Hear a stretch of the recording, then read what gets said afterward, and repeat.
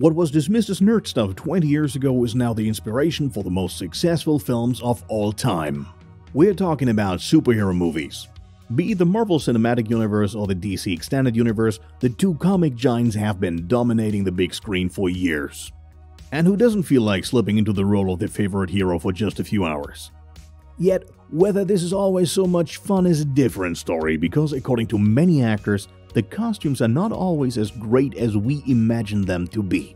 Sometimes costumes are too heavy, too tight, or just very inconvenient in some parts. Since we don't want to deprive you of any detail, today we give you examples of actors who hated their superhero costumes. Who better to start a list than the father of success when you think of the MCU, namely Robert Downey Jr. Don't worry, we're not gonna give you sleepless nights and tell you he hated his role or anything like that. The fact is, however, that when Iron Man was filmed in the mid-2000s, CGI was unfortunately not yet up to today's standards.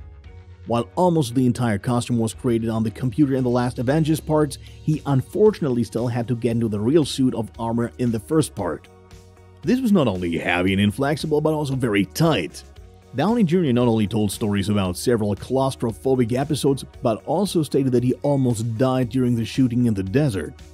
We obviously hope that this was just an exaggeration on his part. Fortunately, technology has advanced considerably in the meantime, and we have been able to admire him in many different suits. It's hard to imagine what would have happened if he had left the franchise for a while. Why? Because he's Iron Man! As one of the movies not very popular among fans, X-Men Apocalypse joined the ranks of the franchise. Even though the idea behind the film was certainly not bad, it couldn't keep up with the success of its predecessors. It's a pity, as you could see some promising mutants in the movie. One of them was Betsy Braddock, also called Psylocke. We'd already known the character from the 2006 film X-Men The Last Stand, in which the mutant was still played by Mei Ling Melanson. 10 years later, someone new was allowed to slip into the role, namely the beautiful Olivia Munn. She was very happy about her role, but not so happy about her costume. According to the motto "Sex Sells," the costume makers wanted to show a lot of skin and let the scarce fabric fit very tightly. As a result, the costume apparently tore very often during action scenes. According to Hollywood insiders, Munn had to grease herself with Vaseline over and over again in order to fit well into the costume. None of it helped, because her costume also flopped with the critics, which is actually a shame when you look at the original costume used in the comics. When you think of Ron Perlman, you think of movies like Pacific Rim, Fantastic Beasts, or the series Sons of Anarchy. Many do not associate him with the anti-hero Hellboy from the 2004 movie of the same name, though, which is probably caused by the fact that the costume actually covers his entire body. In this case, the only thing left over by the makeup artist were his eyelids. Perlman himself said in the interview that he actually quickly grew sick of the costume. He was getting tired of the amount of effort that went to getting him into the costume every day. However, he did fall in love with his character so much that he didn't want to step down from the role. We are still very happy about that today, as the early Hellboy films from 2004 and 2008 are still very much worth watching.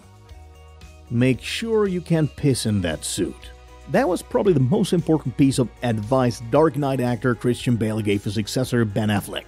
But this video is not about the classic black suit in which our Dark Knight chases the bad guys through Gotham. Today is about the armor which he developed specifically for the fight against Superman. Not only does it look very powerful, but of course it is also very powerful. Unfortunately, it was so heavy and bulky that it had to be taken off during the fight scenes, and CGI had to be used instead. A small shortcoming that you can forgive the makers for sure, since a superhero movie without fights would certainly have been quite boring. Margot Robbie is one of the most popular actresses of recent years. She made her breakthrough in 2013 in The Wolf of Wall Street. Today, however, people tend to associate her with a crazy anti-heroine Harley Quinn from the DC Universe. She first appeared in Suicide Squad in 2016, and she was so popular that she even got her own movie last year with Birds of Prey. According to her own statement, however, she had to get used to her costume first, as unlike that of her teammates in Suicide Squad, it was more sexy rather than helpful or dangerous. While the others all wore black combat suits, Robbie had to squeeze into tight hot pants and drenched white shirts. This made her a real eye-catcher in the movie, and Suicide Squad insiders even say that she got so used to it by the end that she once left her wet costume on during lunch break to comfortably eat a burger with the others.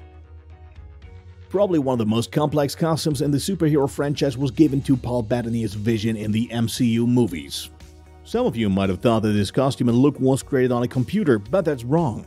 Bettany spent hours every morning before filming began getting put on makeup and getting dressed in an air-permeable suit. Where other acting colleagues would have surely gone crazy, Paul fought his way through. When asked how he managed it, he said in an interview that he mainly spent a lot of time reading and practicing meditation as soon as unpleasant feelings or even slight claustrophobia appeared. Kudos to him, and of course, we are all excited to see him in the new WandaVision Marvel series, which is currently streaming on Disney+. Please don't make the supersuit green or animated. That's what Ryan Reynolds said in Deadpool, and if you're wondering what was meant by that, we can assure you that you didn't miss anything. We still have to clarify the whole thing. What was probably insinuated was the first completely computer-animated superhero suit from Green Lantern. What was hoped to be a revolution at the time was torn apart by fans and critics alike, and even the actors didn't have many good words to say about the look of the suits. Deadpool director Tim Miller, for example, especially included a sideswipe or two against Green Lantern in the film. To this day, Reynolds vows never to step into the role of Green Lantern again, even though the rumors about a new film won't die down. Not every superhero has to wear elaborate makeup or heavy armor to feel uncomfortable. Sometimes it's enough to just put someone into a far too tight full bodysuit to make them feel uncomfortable. This is the case with Tom Holland in the role of Spider-Man, for example. The suit was very tight, so it was difficult for the actor to play the complex and very acrobatic action scenes. As if that wasn't enough, the costume was almost airtight, causing him to sweat a lot under the rubber suit just after a few minutes. But Holland was not the first Spider actor to complain about this costume. His predecessor, Andrew Garfield, had already mentioned the same problems. However, he went even further, so apparently the costume designers didn't think about the fact that an actor also has to go to the bathroom once in a while. Thus, he had to take off almost the entire costume every time he had to go for a pee. Quite an exhausting process, we think. We saved the actress who probably hit it the hardest with her costume and its consequences for the end. We are talking about the part-time heroine and villain Mystique from X-Men, played by Jennifer Lawrence. Whoever thought that her costume was created by CGI is barking up the wrong tree. The makers wanted the costume to look exactly like that of Rebecca Romijn from the first X-Men parts, so a total of 7 makeup artists put makeup on Lawrence for hours on end every day of shooting and covered her with silicone scales. This was to create a kind of snakeskin effect. After that, she was sprayed with many different layers of paint to make it look even more real. The result looked very real indeed, but gave Lawrence bad pus rashes and allergic reactions all over her skin. It wasn't until she told management that she was considering dropping out due to the impact on her body that her costume was adjusted. Less silicone and more color was used, in addition to making the suit slimmer. Well, with such physical consequences, everyone would have understood if she had called it quits. In the end, all we can say is thank goodness they all held on, because without them, the movie certainly wouldn't have become what they are today. If you enjoyed the video, feel free to leave us a thumbs up. If we've forgotten anyone who should have been included on this list, please let us know in the comments down below. See you next time!